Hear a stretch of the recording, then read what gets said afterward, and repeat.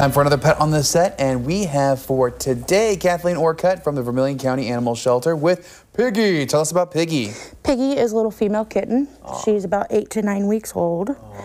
She is one of 14 kittens that I picked up off of a property. I was out handing out flyers for our adoption event that we just did through Bissell, and I saw a sign that said free kittens, and I couldn't just drive by and leave them, so I went and picked them all up and talked to the owner, and we picked everybody up. They hung out in my bathroom for a while till we cleared our isolation that we were going through.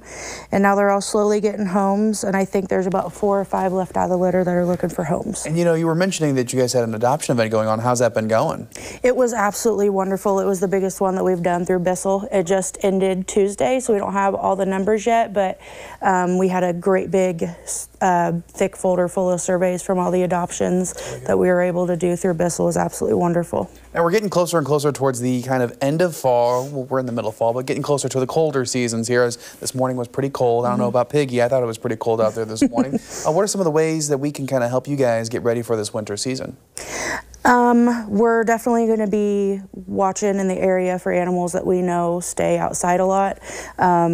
So donations of bales of straw. We don't like to use blankets because they can get wet and freeze. Dog food, canned dog food, our basic usual donations along with bales of straw are always helpful. And you mentioned we just had that event coming up, that you just had. Any coming up here that people can get involved with? 7 Point in Danville is hosting us on the next weekend. We're going to be having a trunk or treat. All those events are on our Facebook page. We put all of our events on the Facebook page because it's easier for people to keep track of. Some of those events pop up and people don't have a lot of time to prepare for them, so we try to keep them on our Facebook page. But she's just so curious this morning here. She is. What's the best way to get in contact with you guys if you want to see more kitty cats like Piggy? On our Facebook page, or if you go to pettango.com, all of our available animals are listed on there.